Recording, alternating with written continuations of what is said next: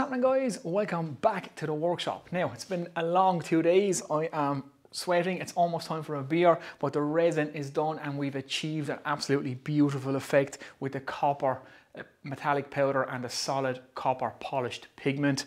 It's a 2 pigment effect and it looks fantastic, and we also have a translucent middle in this table with the copper on the bottom of the clear resin, and you can see down into the table, so it's absolutely beautiful. So I'm going to show you in this video how to achieve this. In the last video we took an oak slab, we built a router sled and we flattened the live edge slab and we prepared it for the pour. In this video we're going to build the mold and I'm going to take you through the entire pour process to achieve this effect. It's a 4-stage pour, so it's a lot in it.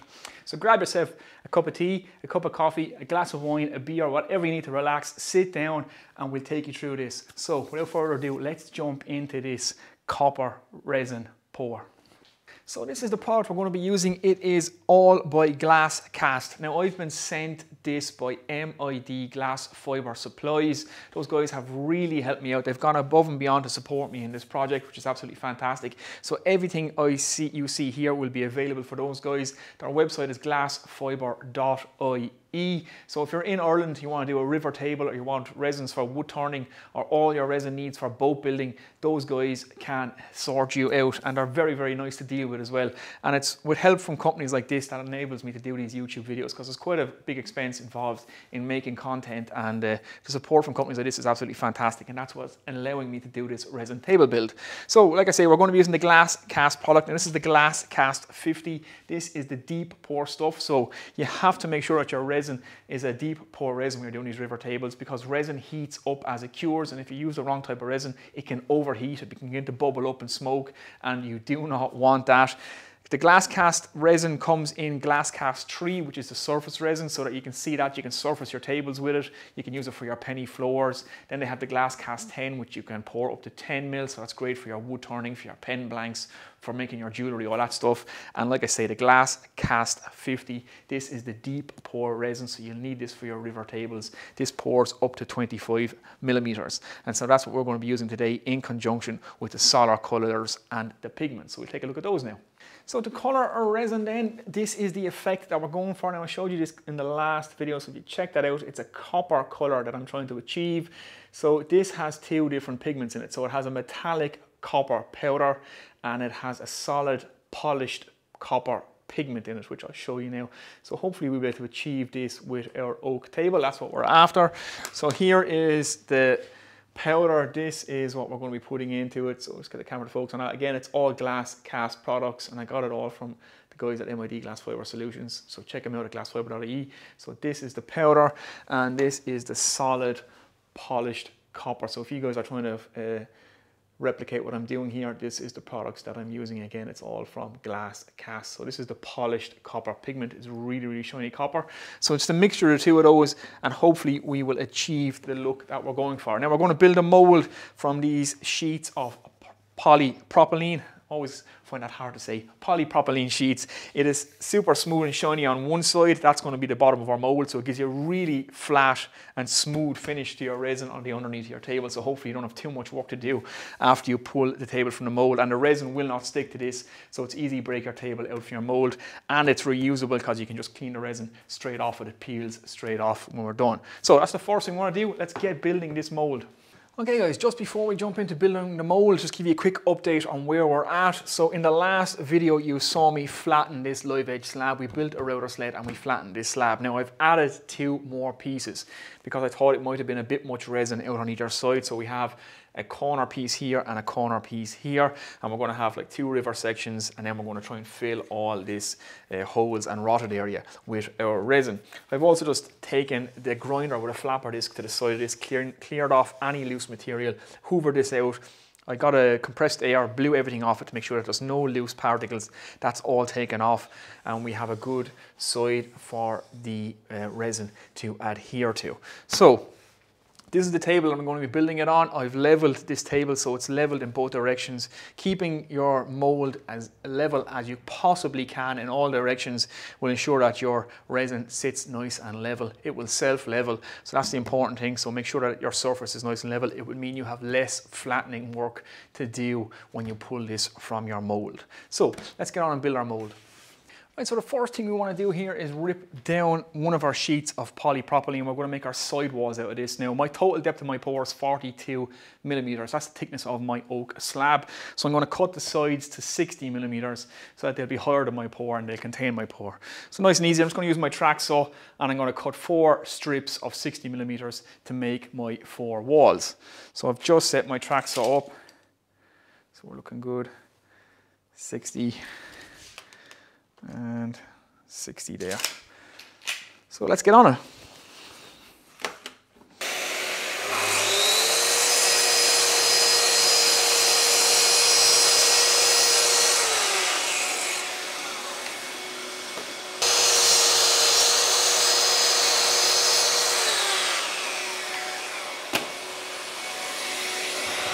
Okay, now that we have our 4 side walls cut, we just need to cut them to their correct lengths. So we'll do that now. I'm just going to use them on the miter saw and we'll chop them to the size they're going to need to be. You will obviously make these to the size of your table and your pour.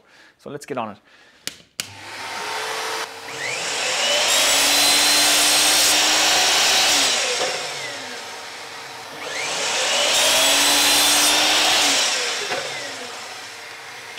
Right, so we have our side walls cut to size now. We have a sheet of polypropylene underneath our timber. So I'm just going to use the timber or slab here just to glue this up so I can just hold it against it.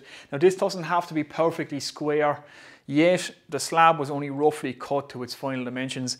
Once the resin is all poured and it's cured and we take the entire slab out, then we will square it up using the track saw. So get it relatively close to where you need it to be and you can set this in. And we're going to be using hot glue to glue the edges of all this and set up our mold, and then we're going to be using a timber frame on the outside to support it. This is only like 5mm polypropylene, so it's quite flexible. It has a dull side and a shiny side, so we're going to keep the shiny side facing in. That'll give us the best finish on the inside. Again, we'll be running the track saw around the edges anyway, so it doesn't really matter. But yeah, so hot glue the edges, get this set in place, then we're going to build a timber frame around it. Now, one thing to have on hand, it's a tip I've been given, is painter's caulk. Silicone will not seal the leak. If you start getting a leak from your mold and your resin starts pouring out on the floor, you won't seal it with the hot glue again and you won't seal it with silicone. It just won't stick to it, but painter's caulk apparently does do the job for resealing it. So we'll get this all made up and we're going to do a small pour, let that sit, and we can monitor what's happening rather than pouring in all our resin and having it end up on the floor. That would be a disaster. Right, so enough talking, let's get this glued in place. So I just have the hot glue going here, plenty of glue sticks on hand, and yeah, it's going to be fairly straightforward. Just get this set up and get it glued in.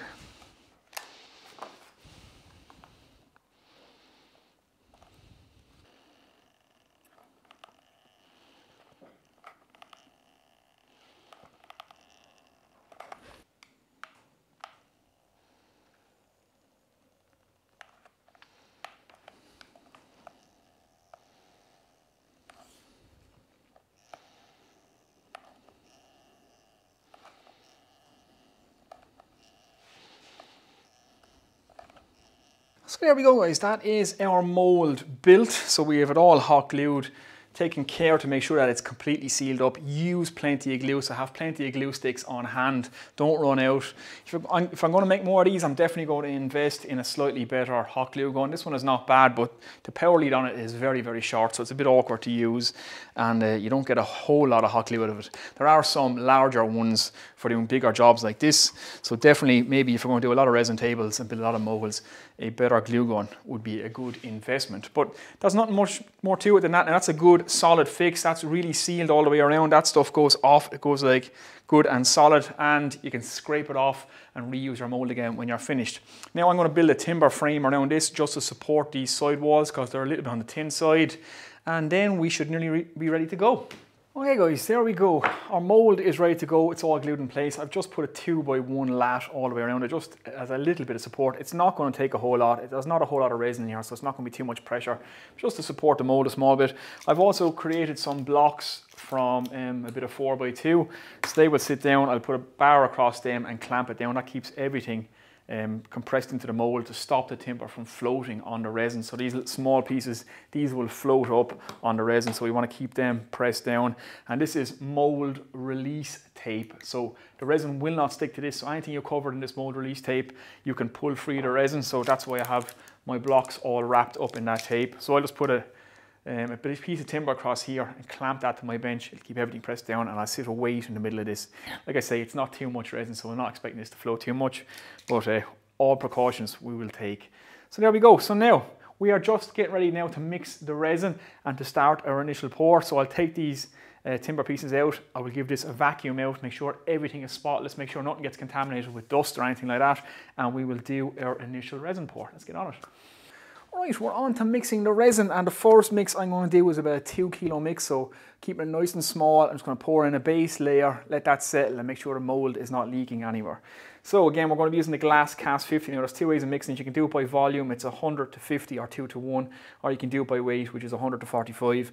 And you have all the information is available on the website if you go to glassfiber.ie, or they will send you out these full sheets on all the products. So everything is written down here. So in order for me to make 2 kilos of this, I need to pour in 1.38 kilos of resin and 0.62 kilos of hardener. So that's what we're going to do, and then we're going to mix in some of our powder and some of our colour, and we'll count how many drops we put in, and we'll try and estimate how much powder we're putting in, and we'll try and keep it consistent. So again, I'm on my own doing this, so I'm going to have to leave you guys set up there while I do this and you guys just watch, and yeah, let's rock on. So, on the scales, it's zeroed. Now, it's good and warm in here today. It's probably about 21, 22 degrees Celsius in this shed today, so it's quite warm. If you're doing this in the winter time, just be careful that your resin is not gone cloudy or crystallized. If it's very cold in the shop, that can happen. Just put your resin down into a bucket of warm water, let it warm up, and let's get all that cloudiness and crystalness out of it. So yeah, let's get on with this.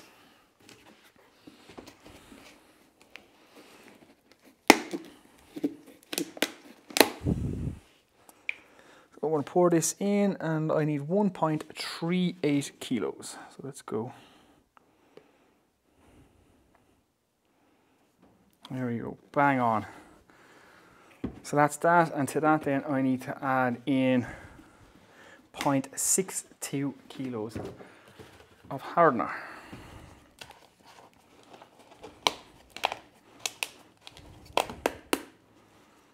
So if I zero that again. Okay, there we go. Okay, perfect. So that's the exact mix we're going to need. Now, let's get our pigment in. I'll get you guys a little bit closer for this. Okay, so our pigment, we're going to start off, I'm just going to start mixing this in. I'm going to just count the drops. 1, 2, 3, 4, 5, 6, 7, 8. We'll just start mixing that up now.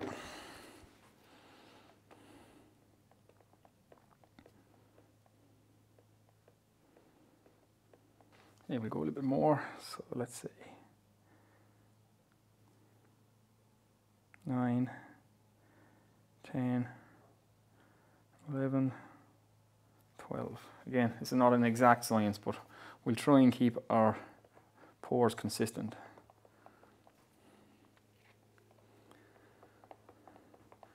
So I'm going to spend about 10 minutes or more mixing this, making sure that it's thoroughly mixed together, scraping the sides, scraping the bottom. I'm going to pour it into another container and mix it on again, just to make sure that the hardener is completely mixed. If you don't do that, you can end up with some white, kind of smoky areas where the hardener wasn't mixed properly with the resin. So we want to make sure that we get this right. Okay, let's get our copper powder in there. Now for this one, I'm going to use a teaspoon, and we're going to try and estimate what we're putting in, so we don't want to put in too much. This is kind of going to play it by eye. So there we go.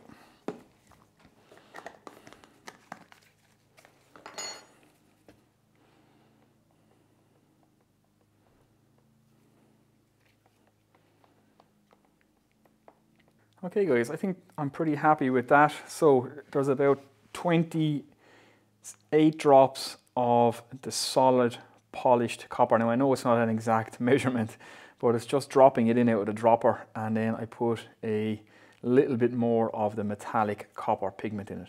So you can see when I mix it around, I'm getting that nice swirly effect. So that's what I want to achieve. So we're just going to keep stirring this now, and this will naturally let the air out. I'm going to put a lot of air bubbles and air into it by stirring it, but the clear or the glass cast epoxy will release the air itself, so you'll see all the bubbles will rise to the surface.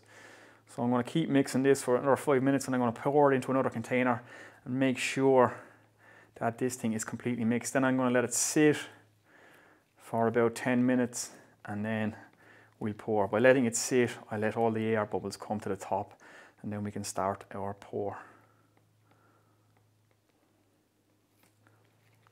So let me get on with mixing, and when we're all mixed up and ready to pour, I'll get back to you guys. Alright, let's get on to the pour, and again I just have to set you up because I'm on my own here and I have to concentrate on the pour. So I've you set up there, I'm just going to pour this in. You guys can kind of get the idea. You don't need to see me, you need to see the pour. So we're just going to pour in a small amount of this in both sides and then some in the middle, and we'll just check and make sure that our mold is not leaking anywhere. So that's the most important thing, so we don't want to waste all the resin. So we're just going to pour this in. Just get that flowing around and let it level itself out. Small bit on that side, small bit more here. Come down in there, now that will begin to soak into the timber.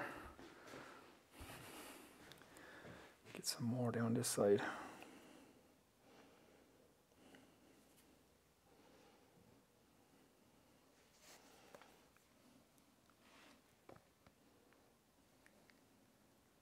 So far so good. I've kept the timber frame up so that I can see my joint all the way around. Okay guys, I have a little leak area right here and a small little one on the other side. So that's why we don't want to pour in all our resin, because yeah, you can end up losing it all. But don't panic, a bit of painter's caulk should clear it up, and once this starts to set, it'll plug all the gaps anyway. So I'm not going to pour in any more resin now than what's in there. I'll let that set up, let it begin to get tacky, and that will plug the holes naturally, and then we can pour the resin on top of that. But I'm just going to get some painter's caulk in there. Apparently, from what I've been told, this can seal it up.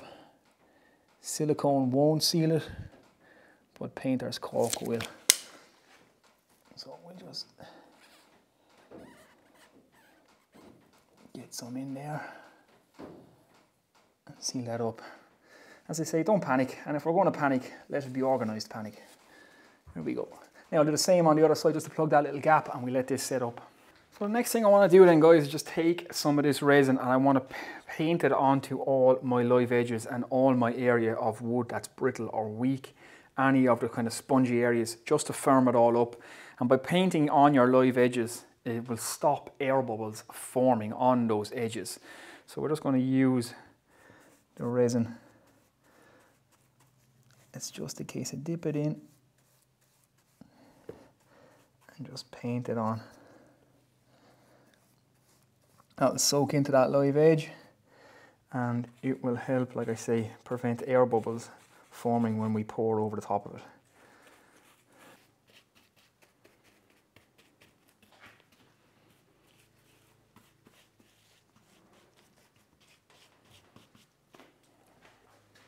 Okay, that is essentially stage one complete. The painter's caulk sealed up our leak nicely there, so that's nothing to worry about. So I'm going to let this set up, like I say, start to go off, start to get tacky, and as soon as it starts to get sticky to touch, then we'll pour in our next layer.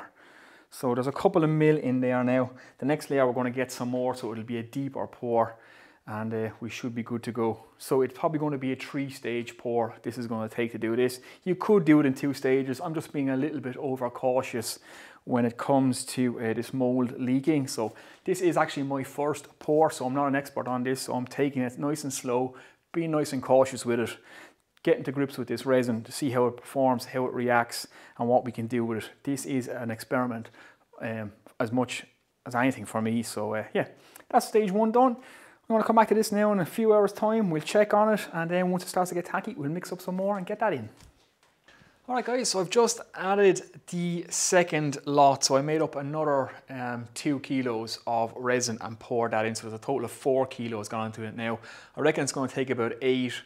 So we're halfway there. So tomorrow, when this is all fully set up and when it's just tacky to touch, it'll be almost hard, just tacky to touch, I'm going to pour in the rest, because you can do 25 mil at a time. This is roughly 42 millimeters, so I'm splitting it in half, so roughly 21 millimeter pours. And that should be good and safe. You could probably go a little bit more, but just with the heat factor, you just want to be careful. So I've mixed it up just same way as I did. Again, mix, put it into another bucket, mix it again for another 10 minutes. I've added slightly more pigment this time. I'll give you a close up of that now in a second.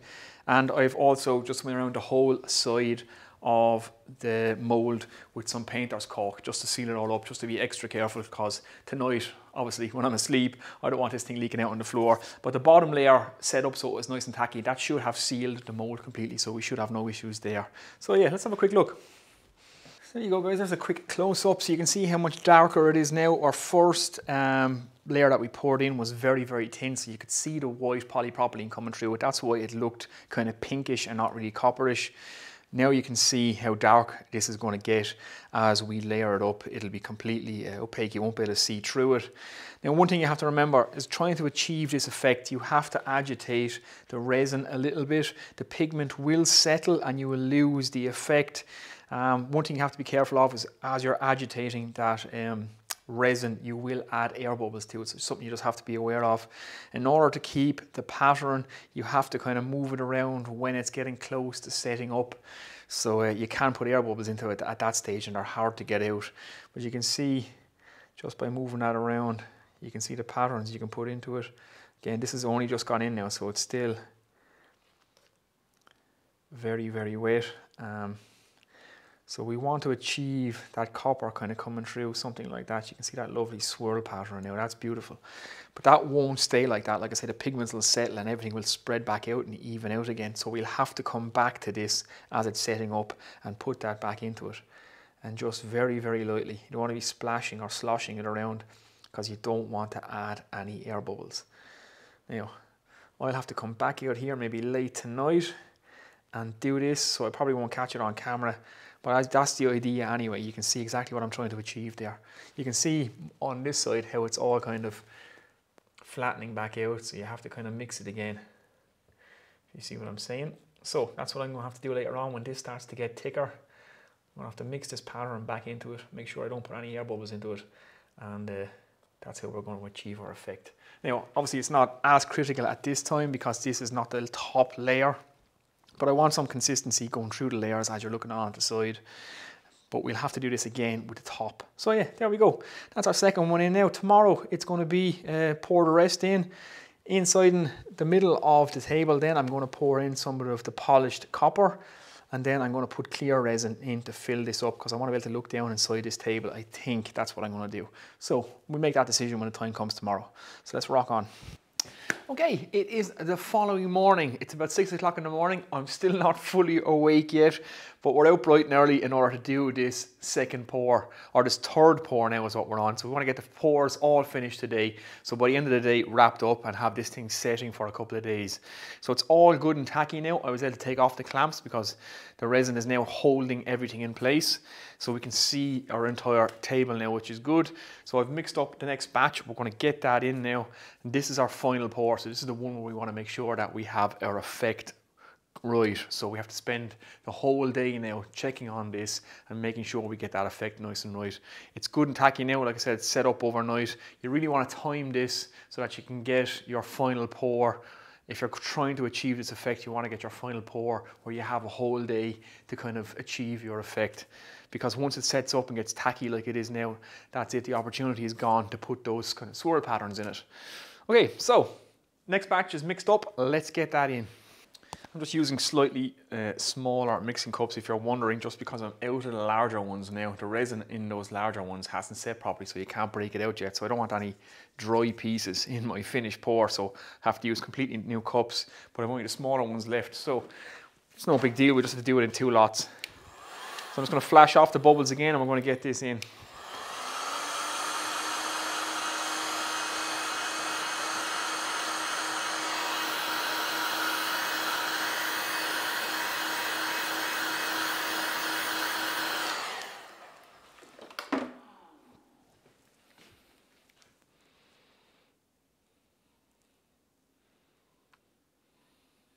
So I've added a little bit more metallic powder to this mix,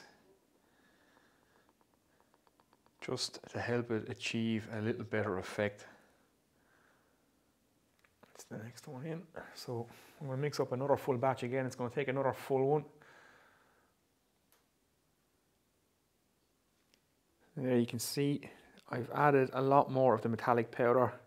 So that's just after the initial pour. So we're getting a better effect on it now. Let's get the rest in. Right, let's get our final piece in. So I've just added some painter's caulk around all the borders just to create a little dam, because I want to flow this up slightly over the lip of the timber. So I don't want it flowing across the whole lot of my timber, because it's harder than a timber and it's kind of hard to remove, so you don't want to leave yourself a whole lot of sanding. I will be leveling this again with the router sled and then sanding and finish, but we'll do that in another video. So yeah, that's just to create a little dam around the edges of my timber, that's all. So let's get this next one in.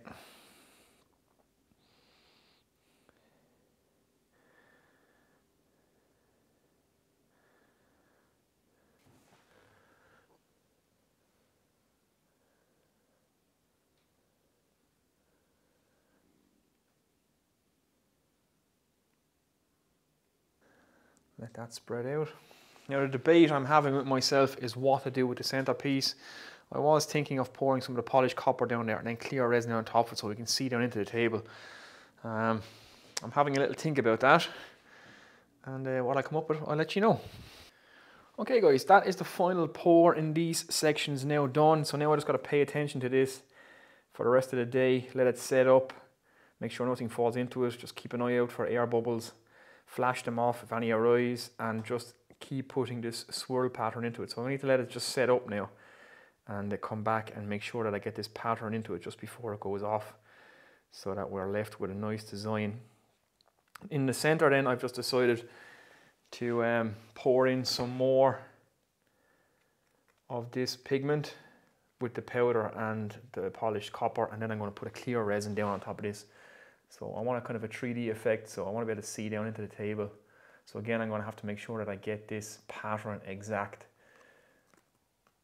in the center, and you'll be able to see that then down through the clear resin. So I have another pour to do later on today, or maybe tonight, when this has gone off and gone hard. I'm going to pour clear resin and fill this centerpiece up with clear resin. So yeah, that's it. So just for the next few hours now, I've got to pay attention to this thing. Like I say, remove any air bubbles and keep the pattern in it. So I'll do that, and later on, maybe tonight, I'll get back with you. Just set up a fan there now, just to blow some cool air over it. Like I say, it's getting quite warm and it's getting very hot in this workshop today. My workshop's not insulated, and when the sun comes out on a hot day like this, it gets very, very warm in here. So I don't want the resin getting too warm, so just have some cold air blowing over it and out the door. If you're in a very dusty shop, just make sure you vacuum everywhere first. You don't want to start churning up dust and having that sit on top of your resin. That would not be good. So yeah, let this for a few hours now and just let it do its thing, and we should be good to go. Okay guys, we are nearly there. We're nearly at the end of this pour now. I just have to pour in the clear resin into the void in the middle of the table. So it's all mixed up here, it's ready to go. So just in case I get this in, let it settle. And that is just about it for the resin pour. So let's crack on and do this.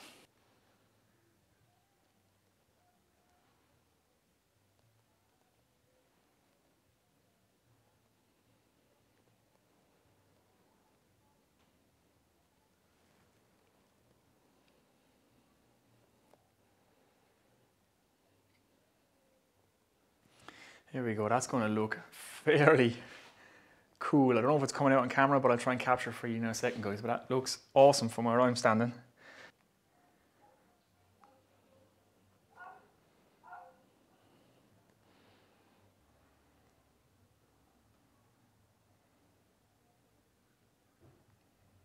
Just fit in all the cracks as well, while I have it mixed up. Right guys, I'm just going to go handheld. I just want to capture how this looks, just to give you an idea. Now it's hard with the shine and stuff, but it looks fantastic in person. You can see right down into the table and all that copper at the bottom.